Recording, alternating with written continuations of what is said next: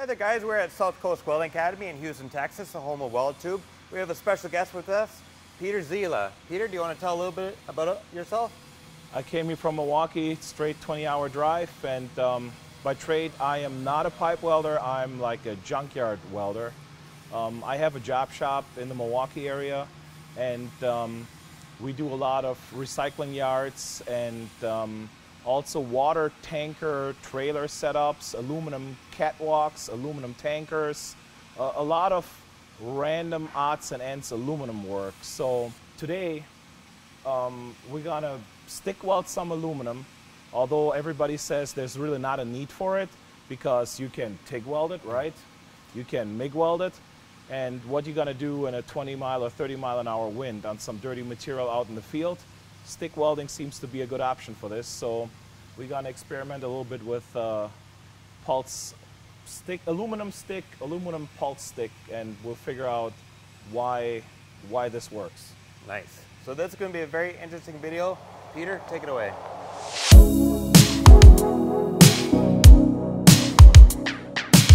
So we have some 1/4-inch material here, some coupons, and we have some 1/8-inch electrodes. Those electrodes are good anywhere from about 100 thousandths material thickness to 3/8. The power source we're going to use today is an inverter stick welder. We're going to cheat a little bit. The aluminum rods burn really quick, so what we do is we're going to put a pulse on the stick. The guys that invented it in 2005 are these guys here, Stel. And in 2017, HTP brought it to the States. So now we're going to use this machine, we're going to experiment with and without pulse and see what results we can get, what we can get for consistency on aluminum stick welding.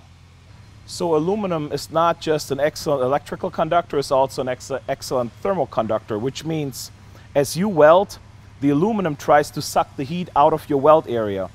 If you weld on a big tanker truck, not just on a little coupon, you need excessive amounts of heat to keep your puddle liquid. You can preheat this with a torch. The key is to have consistency. You should know what temperature you're preheating to. So a heat crayon, like a temple stick, could be your friend on something like this. The other thing is a little bit temperature control on your welding machine, like a hot start option or temperature control as you're welding, may help you.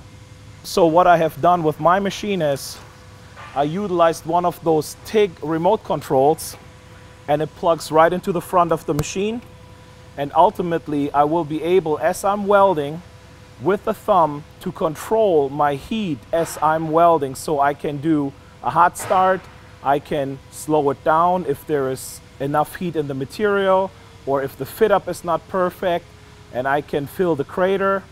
And so this helps me to control heat and heat input rather than committing to a preset amperage on the machine.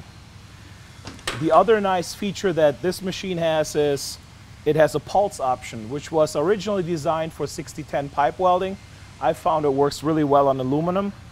If you set your machine to an amperage, let's say 100 amps, and you turn the pulse option on, you can pick a pulse frequency from 0.4 hertz all the way up to 5 hertz. I found for aluminum about 2.2, between 2 and 2.5 works the best. What that does is it makes the rod not burn as fast as it normally would, and it actually gives you some nice ripples in the weld. What happens is half of the time you weld at 100 amps, half of the time you weld at 50 amps. It's a 50% background, 50% pulse on time. So these rods are MG rods. It's a 405. It's an aluminum repair rod. It comes in different diameters, 3/32, 1/8, and 5/32. Today we're using 1/8. Usually, if I know nothing about stick rods, the box tells me most of everything I need to know. DC, electrode positive, and it gives me an amperage range. Normally, I would say start in the middle and work your way up and try it out. I've used these rods before. I know they are the most happy between 80 and 100. So I'm gonna set the maximum slider on my machine to about 110 amps. So I have a little bit hot start option, but I have some adjustment, some leadway on when I weld to pull it down and still have a fine adjustment. So these rods, once you have them out of the package, you kind of want to use them. They draw moisture. You don't really want to put them back. If you put them in an oven, they get brittle. The powder just falls off. The special thing about aluminum rods is they burn a lot quicker than like a 7018. The slag is kind of like a milky deal. And really the key is preheat. Consistent preheat would be ideal. For our case here today, we do an approximate preheat because we have the adjustment on the machine. And then after it cools down fully, the slag should release very easy by just scraping it. No need to hammer on it. Whatever slag you can't release by scraping it, take a rag with warm water and just wash it off. It literally washes off with hot water. So now let's get to it. Right here we are in the arc welding mode, which is your general stick welding program. Cellulosic is for 6010, TIG welding, but we're in the arc welding mode. Here we're picking arc force. You don't really need much arc force. I'm going to set this to 25%. Then I will turn the hot start on to 40% hot start just to get the rod lit, because we're welding on the lower end of what the rod is rated for. And then the pulse frequency I'm going to set to 2.2 hertz. My maximum slider I'm setting to 110. So now I can adjust from 110 like all the way down while I'm welding. Yeah, so we're gonna preheat this here, and you can kind of see like right there as the water comes off, where the water evaporates. You see it on the table real good.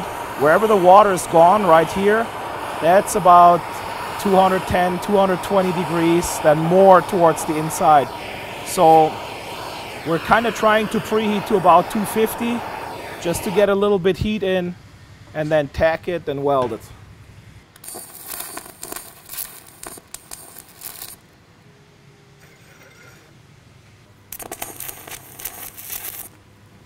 Yeah, if you thought a 7018 rod would be hard to restrike, those aluminum rods are even harder to restrike.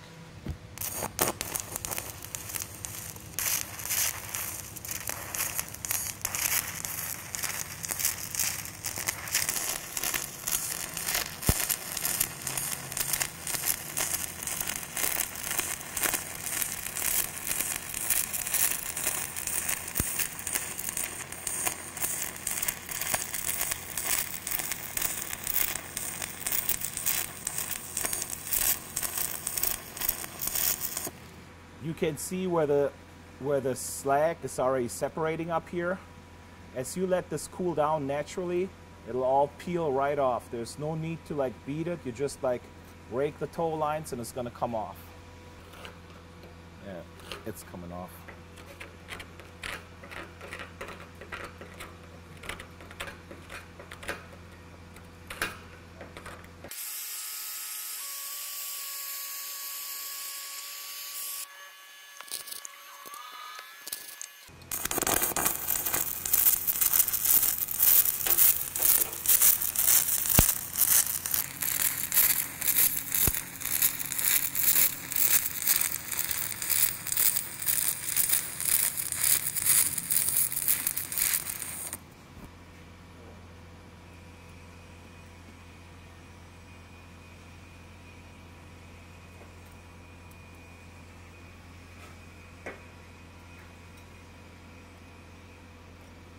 That's what a stick welder looks like, Travis.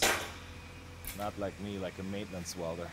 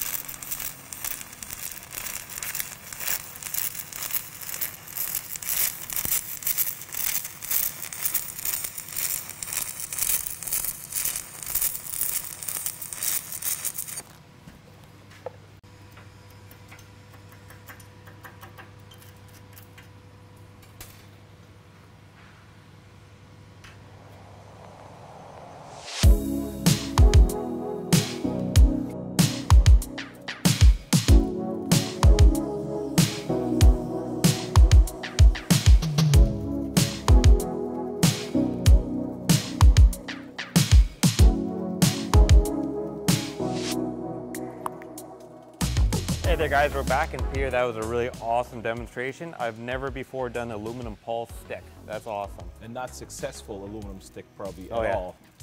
So the key is heat. It's that easy. Just if you have the right heat and if you have control of the heat, even we did some runs even without pulse, it works just well. It's just aluminum is a very good thermal conductor. It's all heat driven. It's not, don't commit to a certain amperage number. That's the only tip I have. And be generous with the preheat. Oh, nice. Thank you very much for showing me this. It's awesome. And we want to mention that we're at South Coast Welding Academy in Houston, Texas. You can follow South Coast Welding Academy on Instagram and also WeldTube on their Instagram channel and their YouTube channel. And Peter, what is your Instagram channel? My Instagram channel is ZILA, Z-I-L-A, Welds, W-E-L-D-S. My YouTube channel is just ZILA. Awesome.